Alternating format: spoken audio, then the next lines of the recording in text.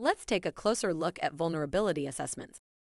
Vulnerability assessments are a crucial part of cybersecurity strategy, involving the evaluation of a system or network to detect and address potential vulnerabilities before they are exploited by malicious actors. This process encompasses activities like vulnerability testing, analysis, and management. It begins with identifying assets and security measures, followed by detailed analysis to find weaknesses, often using vulnerability testing tools. Once vulnerabilities are identified, solutions are devised through vulnerability analysis.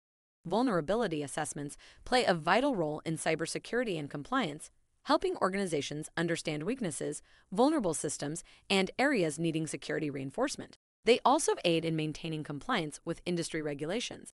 Regular assessments safeguard digital assets against threats.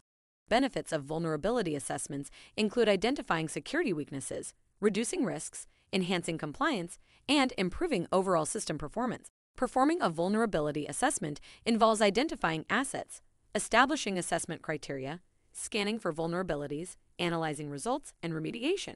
Performing a vulnerability assessments are essential for organizations to understand their security posture, meet compliance requirements, and proactively address vulnerabilities, ensuring a robust cybersecurity posture.